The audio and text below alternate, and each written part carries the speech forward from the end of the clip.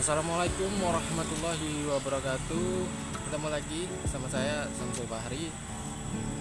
Tadi saya sudah ngajakin kalian jalan-jalan di daerah Tanjung Selor, khususnya eh,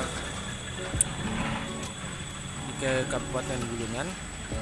Kita udah jalan-jalan tadi ya, udah dari pinggir sungai kita ke eh, lihat anak-anak tadi latihan. Sampai sekarang kita ada di salah satu tempat rekreasi juga di Taman Cendrawasih, di tepatnya di daerah gunung. Jadi di sini biasanya orang yang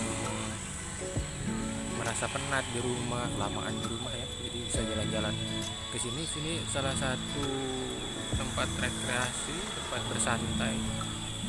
Tentunya bareng teman, bareng sanak saudara atau anak-anak mau main perosotan kayak gitu.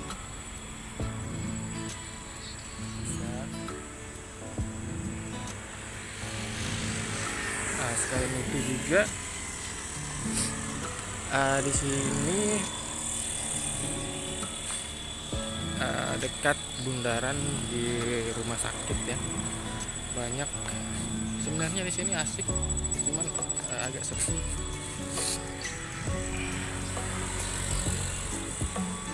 Jadi ini salah satu tempat hiburan di atas gunung. Jadi salah satu rekomendasi kalau ingin melepas penat bisa di Taman Cendrawasih. Oke, jalan-jalannya hari ini udah dulu ya. Nanti kita lanjut di jalan-jalan berikutnya.